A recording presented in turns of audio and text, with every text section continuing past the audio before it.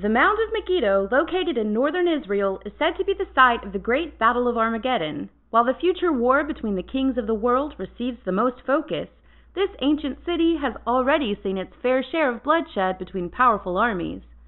The Battle of Megiddo occurred in 1918 between Allied British forces and the Ottoman Empire, and in 609 BC between the Pharaoh Necho and Josiah, the ruler of the Kingdom of Judea. However, the oldest skirmish happened 3,500 years ago between the infamous Thutmose III of Egypt and Canaanite rebels. The Mitanni also played a vital role in the Canaanite resistance. Paratarna of Mitanni allied himself with the Canaanite defectors. Included amongst the armies of Kadesh was a force led by 330 Mitanni tribal leaders and thousands of light chariots pulled by their famed horses. Despite their important role in Bronze Age history, this incredible civilization was almost lost to the sands of time. The Mitanni, called by the Egyptians the Naharin, first entered the world stage around 1500 BC. In the decades before, the Hittite King Mursili conquered the Yamhad rulers in Aleppo and sacked the city of Babylon, damaging the Amorite leadership in Mesopotamia. The weakened state of the nations surrounding the Hurrian lands made it possible for the rise of a new kingdom. The first in the line of rulers is thought to be Kirta, an Amorite king who traveled to new lands following the death of his family. He was followed by his son Shatarna and grandson Paratarna, the ruler who helped fight against Egypt and Megiddo. Thutmose III gained a decisive victory, gaining control of the lands of Phoenicia and the northern Levant. He made multiple attempts to push further into Mitanni territory, but failed to gain a lasting conquest in the region. Idrimi of Alalak had been a young prince during the political turmoil, and his family had fled from danger. The boy spent 7 years among the Habiru, and gained enough support to assist him in returning to the throne of his ancestors. The young man went to Paratarna and reminded him of the alliance between their fathers, and asked to be named ruler of Alalak.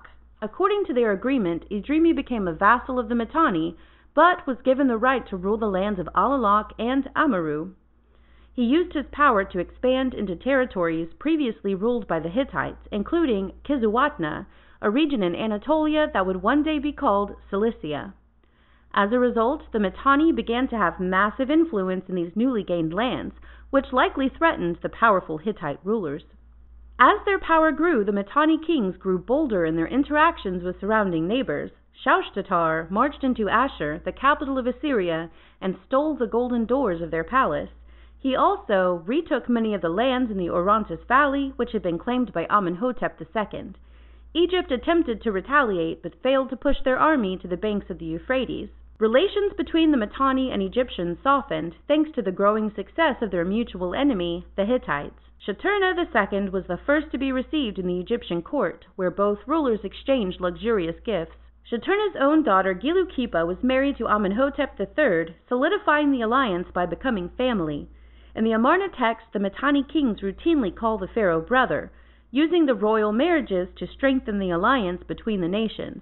Artatama's daughter was then married to Thutmose IV, and Tadukipa, the daughter of the Mitanni king Tushratta, was also sent to Egypt to wed Amenhotep III. However, soon after her arrival, the pharaoh died, and she was then married to Akhenaten. Her identity as a foreign princess who was loved by Akhenaten has led many to associate her with either Queen Kia or even Nefertiti. During the reign of Akhenaten, the letters sent by Tushratta suggest a major falling out. The Mitanni king repeatedly accuses the new pharaoh of deceiving him by sending gold-plated wooden statues instead of the solid gold figures that Amenhotep had promised him. Akhenaten began receiving dignitaries from the enemies of Mitanni, including both the Assyrians and Hittite kingdoms. However, Egypt itself soon fell into decline, as internal strife between dynasties placed the northern struggles on the back burner. Tushratta's power was further weakened by the rise of a relative named Artatama II, who declared himself king of Hurri. The political unrest of the time caused the Amaru ruler Aziru to form a secret alliance with the Hittite king Supililiuma. The Hittites then quickly gained control of Amuru and Nuhas. Supililiuma eventually signed a treaty with Artatama, which officially declared that the conquered territories and the region of Mount Lebanon were now Hittite land. Meanwhile, Tushratta's son murdered him, and his brother Shatiwaza fled to foreign lands, leaving Artatama and his son Shutarna in control of all Mitanni. Assyria heard of the upheaval, and Ashur-uballit took advantage of the chaos by invading their lands. He placed Artatama and Shutarna in charge of Mitanni, but they were now mostly vassals of the Assyrian Empire. Years later, Shatiwaza, the long-lost son of Tushratta, traveled to Supili-Liuma, asking for aid to overthrow the existing rulers. To solidify the new alliance, Shatiwaza was married to the Hittite king's daughter, and a formal treaty was signed. The gods invoked in the signing of the treaty has sparked great interest from historians. It mentions an array of gods from Semitic and Vedic pantheons, including Anu, Enlil, Mitra, Varuna, Indra, the Nasatya twin horsemen, Ishtar the evening star, and more. Piasili, Supili-Liuma's son, with Shatiwaza at his side, marched into Mitanni to retake the kingdom. Shutarna had asked the Assyrians for assistance, but all that arrived was a small force led by only one chariot. The humiliation was so severe that the people of Mitanni demanded that Shutarna be taken off the throne, and they willingly surrendered to the Hittite forces. After the victory, the treaty gave Shatiwaza control of the central Mitanni territories, but Piasili was given all the lands which had been conquered by the Hittites in past conflicts. Therefore, the kingdom of Mitanni was severely reduced, and their leaders became vassals of the Hittite rulers.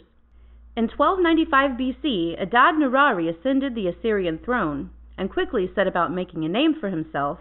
He defeated the Kassites of Babylon, the Gutians of the east, the Lullaby, and the Shibaru of the north. The Mitanni rulers Washashata knew they were the next target, and reached out to the Hittites for help. However, the Hittites were dealing with their own issues at the time, and their power had already been diminished. Adad-nirari attacked many important Mitanni cities and laid total waste to Eridu, going as far as sowing salt over the land. He captured Wasashata's children and wife and took them to the Assyrian capital of Ashur. In 1250, the Mitanni rebelled against Assyria with help from the Hittites and Aramaeans. Shalmaneser of Assyria was victorious, and he punished the soldiers by blinding them.